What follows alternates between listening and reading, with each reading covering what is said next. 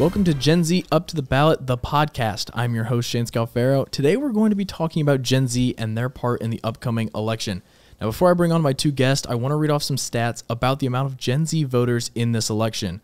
Now, according to a study by Circle at Tufts University, there are about 8 million potential new voters in this election since the 2022 midterms. And since those 2022 midterms, Gen Z had a higher voter turnout than both Gen X and millennials. And the number of potential Gen Z voters in the upcoming election, which are the ages between 18 and 27 in 2024, is about 40.8 million. So now that there are some background information, I want to introduce my guest. I'm joined by Gen Z Up to the Ballot special reporters Sullivan and Reese Thompson. Welcome to the show, guys. Thank you for having us. Yep, thanks for having us, Shane. So I want to get right into those stats that I just kind of read off, and I want to hear your kind of first impressions and why you think those are important. Reese, you want to go first? Absolutely. So picking off back of what you said, the Circle says 41 million members of Gen Z will be able to vote, including 8 million young people who turned 18 since the 2022 election. So obviously, in the past recent years, we've seen a bigger and bigger number of younger generations taking part in holding the electoral torch and collaborating with older generations who have typically had that for a really long time. So my first reaction is that Gen Z can make a very big impact on this election in one way or another. Okay, so for me, I think it's going to be a really surprising impact because in 2020, a lot of Gen Z, they couldn't vote. Like a lot of people like me were 17 years old who really wanted to vote in the election, and we just weren't able to because we were off by a year being able to vote. So I think it's going to be really interesting to see, like circletufts.edu says, the 8 million new Gen Zers being allowed to vote, contributing to that 41 million people number being able to vote. But one thing I have that's going to contribute to the surprising number of people being allowed to vote is that the New York Times says that 95% of the people that were contacted for polling was through the phone. And I don't know if you guys ever hear your phone ring or you see a number on there that you don't really want to answer.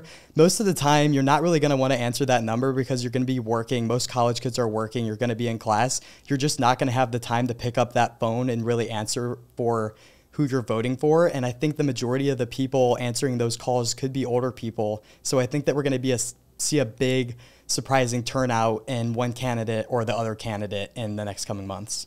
Yeah, and I mean, that's a big part of it nowadays than, way back in the day when there's phones now, so we can do this outreach. But I mean, how are we seeing kind of a bigger outreach and a bigger push to kind of get people out to the polls? I think it's making Gen Z aware of how impactful their vote is because in past elections, we see people register according to The Hill and a bunch of other major news websites that have done research on this, that Gen Z is reached out about this, but it's a matter of if they literally show up to the polls or not on election day. So that is the big push that a lot of campaigns are trying to do, is reach out to voters to really make them realize that their vote does matter, and not that, especially in battleground states. Like, for example, putting a name to a face like Josh Shapiro, who was supposed to be, or he was one of the top candidates to be Vice President Kamala Harris's running mate. Putting those big names to a face is something that they've been trying to do. So those key battleground states, including Arizona, Pennsylvania, all those other ones are the ones that they're really especially wanting to be touching this upcoming election. Yeah, and I just think that social media has a huge impact on like how people are going to be voting too, that we've never really seen before, with Elon Musk buying Twitter, and just how that's going to change like the frame of who's voting where and everything. And another thing to add to the cell phone random digit dialing calls is that they started doing that in 2008. And also 25% of those calls are actually still through landlines, which is kind of crazy. And only 75% are through cell phone calls. So I really think that we still need to see an adaptation to the new day and age of social media and technology that we're not really seeing yet. And I think that we're seeing both candidates trying to work their way through social media. Like Trump, you see him going on the Aiden Ross podcast that a lot of young people watch. You see him going on these podcasts. You see Kamala trying to get out there with like Megan Thee Stallion on her show and all these like people that are going to appeal to young voters. And I think that they're trying to do that, but almost it seems in almost like a try-hardy way that's not really reaching people in the most professional way. Yes, and that's a part of the whole, as MSNBC reported, that they're trying to use social media as a cultural messenger, as a way to resonate with Gen Z. And talking about that political or generational divide, you could say, that I was talking about a little bit earlier, that is one of the reasons why they're trying to close that gap a little bit, is trying to talk through things that may be relatable. For example, we've seen Charlie XCX, call Kamala a brat, and she posted that on X, and that went viral, and trying to kind of import memes in a sense of making politics not as quote unquote serious, but in a way to, make it funny or relatable and kind of on a softer note, you could say. But then I saw a talking table with 12 News Arizona did with all Gen Z voters. Half were Democratic, half were Republican. And that was actually brought up, is how impactful is social media based on who you will vote for in this upcoming election. And a lot of them said that it really doesn't have too much of a stance based on celebrity endorsements or seeing those things, because what they said is that they're starting to see through those lines a little bit and having to learn to make decisions for themselves and not have social media or these celebrities that are trying to persuade voters by endorsing one candidate or another to make that decision for them. Well, it does feel like now, in the sense of, we mentioned it, 41 million new voters, like in this now Gen Z era, it feels like a sense of urgency, like a sense that we've got to get these people on our side, because now it feels like Gen Z is the absolute wild card in this whole thing. Well, any subgroup is said that they are all influential and that they all are key parts in what will happen this November.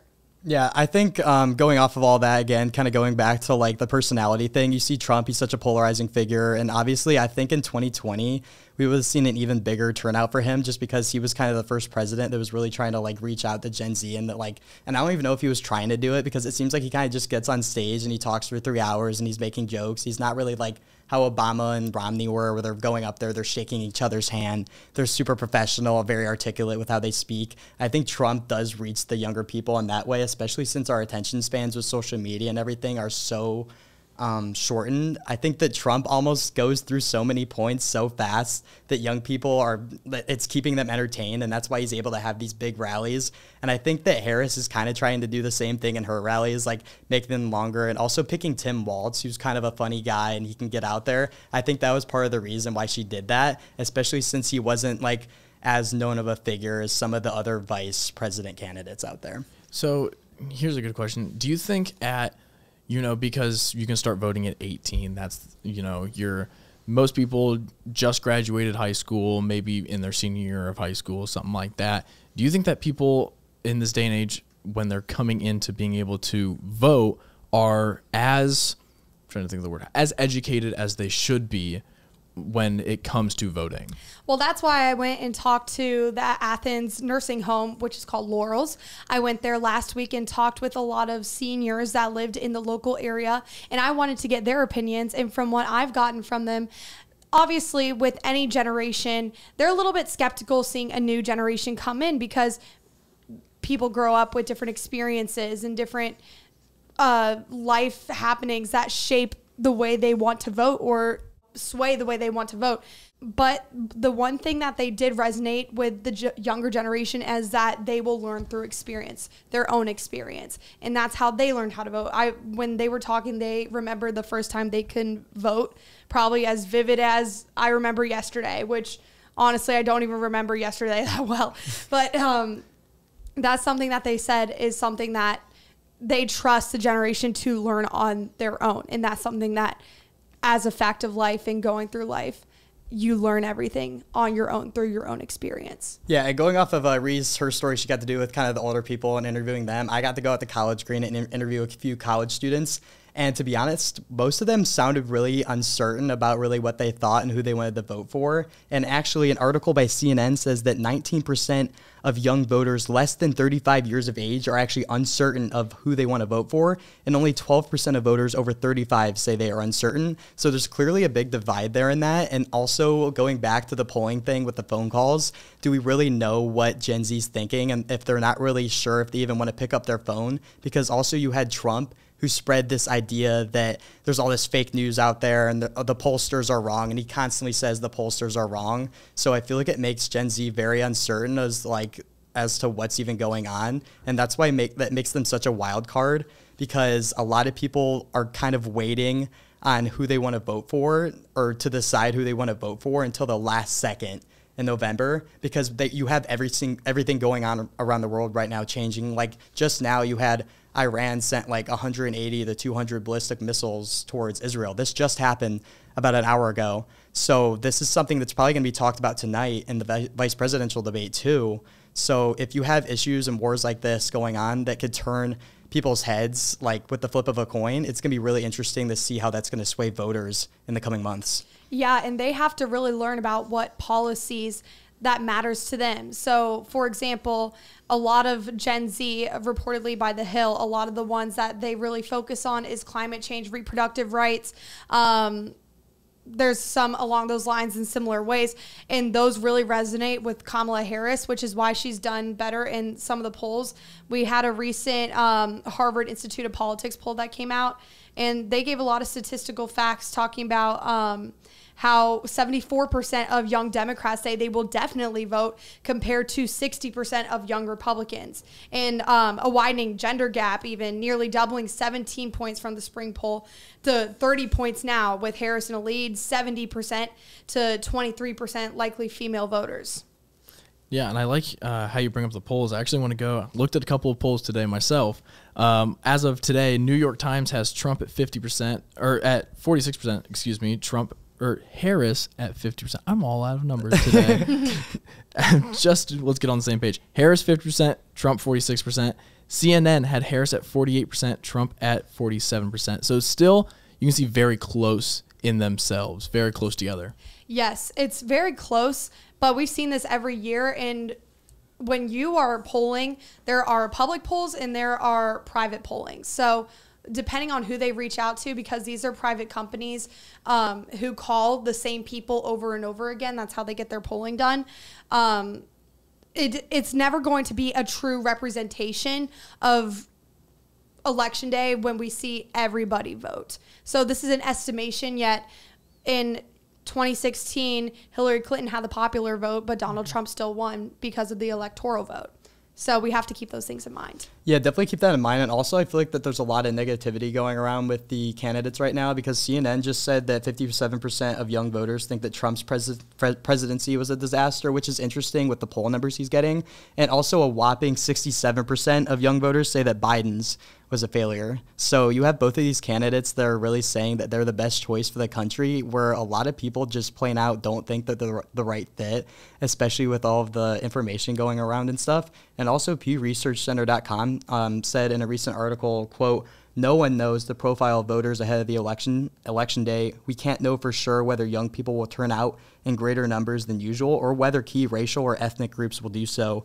This means pollsters are left to make educated guesses about the turnout, often using a mix of historical data and current measures of voting enthusiasm. And this is very different from routine opinion polls, which mostly do not ask about people's future intentions." So this is going to be really interesting to see about how all these issues with the wars going on and everything are going to turn people's ideas around. I honestly think that it's going to be really, really close in November, I think. Absolutely. Yeah. Harvard Institute of Politics also said that Harris is outperforming Trump in personal qualities and issues, like I was talking about. For example, climate change, abortion, healthcare.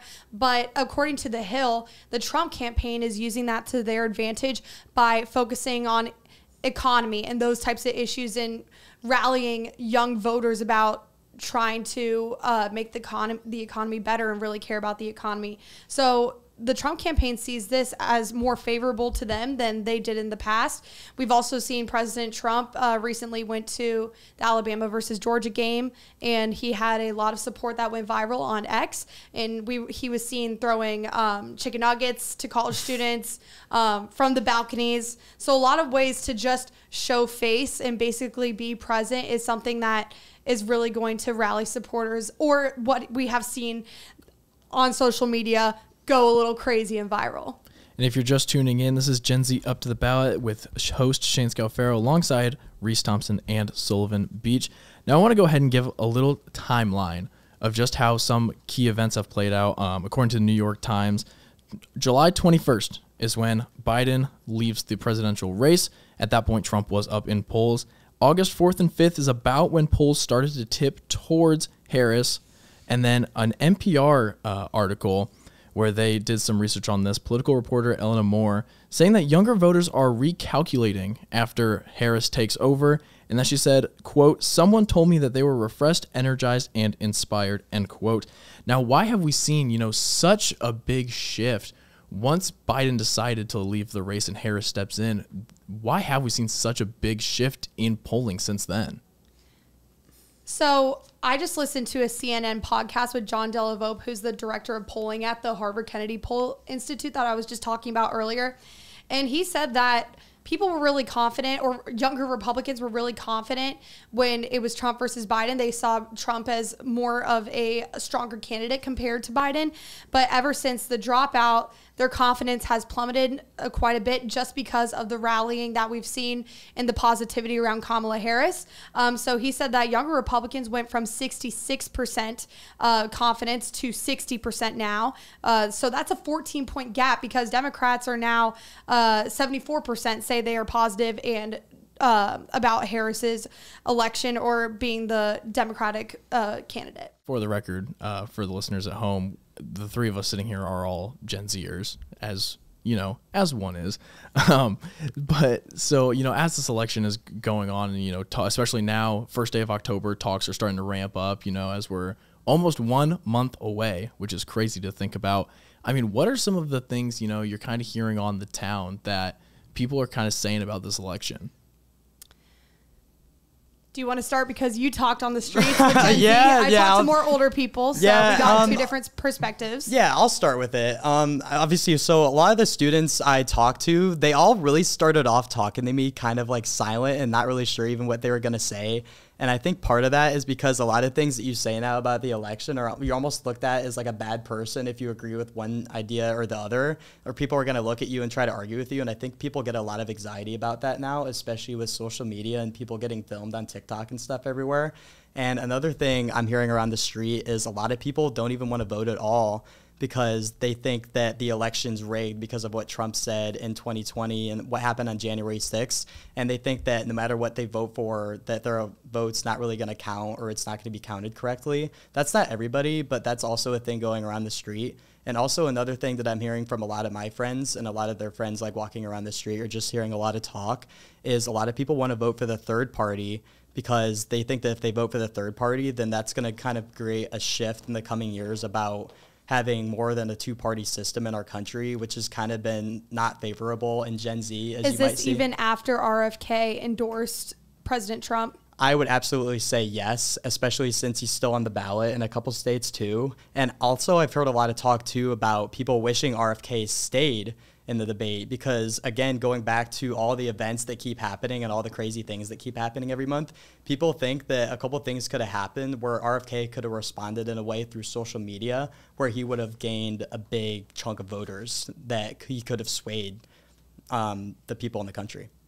Yeah, and I feel like, what I've heard is just, it's been a little bit of a, I don't want to say a sense of relief, but especially when, Biden decided he was going to drop out, especially when he announced that he had COVID, people were like, all right, this is the time when it's going to happen. And also, I want to mention some of the other policies that we didn't talk about that are major in this upcoming election is immigration issues, the economy, cost of living are also really, really big ones that the Trump campaign told The Hill that they see an opportunity to capitalize with Gen Z voters. And again, as we see this, the Ukraine war is still happening, and all these other that we are sending money to right now. So as these stories and these wars keep developing, that is constantly changing Gen Z's decisions and factors when they are going to vote. Yeah, and I feel like, the things a lot, especially in Gen Z, that you're hearing is when it was announced Kamala was running, was that, oh, there can be somebody that's not, 70, 80 years old. Like, it felt like everyone, not even if you're, choosing to vote for Kamala or not, but that, it was a little bit of like a breath of fresh air that it was a younger candidate, someone that, you're not going to think maybe is going to fall over every 5 seconds or something. Like it just felt like the entire country, whether you're voting for her or not, like just kind of took a breath of fresh air. Like, maybe this is the start of we're turning towards not obviously like a right away coming out as soon as you're eligible to run for president and doing it. But, it is, younger. Yes, I've seen a lot of people online, and during my internship this summer in Washington, D.C., a lot of people say there's a cap on what age you can be to run for president, but there should also be one when you are not allowed to run for president because you are too old, too young and too old, should have an age cap. And that's something that they have considered after Joe Biden dropped out of the presidential race, considering putting a bill through the House addressing that concern. Well, also the fact that younger people are learning a lot faster from seeing all this information constantly on their phones. There probably should be a younger age to be able to get into office. And actually, from my interviews I conducted on the street, I asked them, how do you guys think that we can get someone running for president that's a little bit younger or more willing to see the younger people's issues? And they actually said that maybe an influencer in the future could be someone who's able to reach out to younger voters and get an audience. And that really makes sense, especially since you've seen all these presidents going on podcasts and really getting a lot of attention from them. Also, J.D. Vance, Donald Trump's vice presidential candidate, he also has a very, very small experience in the political world. He graduated from Yale, and it's only his second year in the political world, first year in the Senate, and he is somebody who is representing under former President Donald Trump too. Yeah, and that is all the information that we have for you today. I want to thank you, Reese, Sully, for joining me today to talk about Gen Z and the upcoming election. Thank you. Now, next week, I'm going to be anchoring Gen Z Up to the Ballot, the news magazine show, where we're going to talk more about Gen Z, the election, much more. You're going to see two stories. They were mentioned by Sully and Reese. Reese, I'm going to start with you. Give me a quick, one-liner tease for your show or for your segment. It's so hard because I learned so much from a lot of them, but I would say, come back to me on that. Okay, Sully. Well, honestly, I don't know if I really have a headline either for that, but I can kind of give you a good idea of what is going to happen in mine. Mine, you're really going to see what the talk on the street is and really what everyone's just thinking, but maybe not saying quite right now. You're going to see opinions about climate change. You're going to see one student talk about what his general opinions on the election are, and even just basically what their general opinions are in the election and what the talk on the street is like here on campus. For mine, I'd say, why do older generations hesitate to share the power torch with young voters? That's one question I answered. And the other is, what ways do older generations connect or resonate with younger voters? Awesome. Love it. You are not going to want to miss either of those right there. Looking at, those issues that you just mentioned. Love it. And don't forget to tune in tonight to the vice presidential debate between Tim Walz and J.D. Vance. But until then, remember that while we provide you with facts and opinions, at the end of the day, it is up to you to decide. Thank you for listening, and have a great night.